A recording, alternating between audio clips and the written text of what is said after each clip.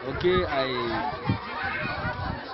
want really to thank the Children Home International, not only for coming to realize the problem we have in this school, but for also discovering this school.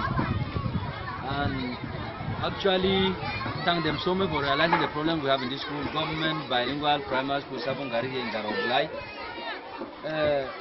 This school was created in 2015. This is the 4th year, even though we have class 5. Till today, if you look at the buildings, we do not yet have any classroom, any permanent structure. The only thing the government has tried to do is to provide the toilets, as you can see there.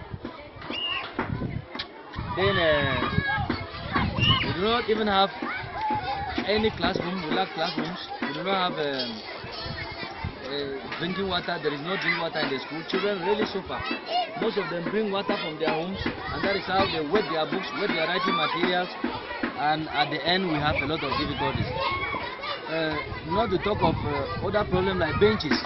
Like the benches you see in all the classes, they are the benches we have borrowed from the neighboring school, École Publique Group D, Sabongari, and they are putting a lot of pressure for me to give back their benches.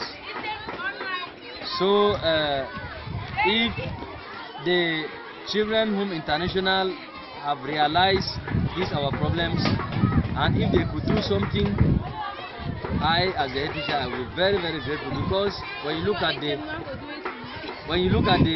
number of pupils in school, the number is increasing. Like this year we have almost 469 pupils who are coming, who are really attending the classes. I have not been counting those who